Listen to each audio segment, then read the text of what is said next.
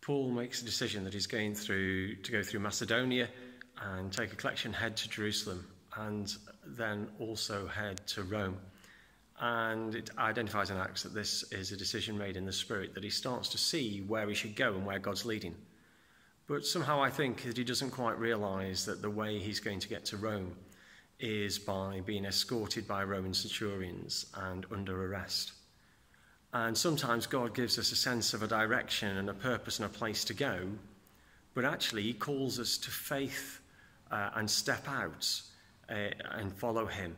And it's only as we show faith by stepping out and following him that God actually shows us the way. So where's your heart set? Where does God and where does God's Spirit direct you?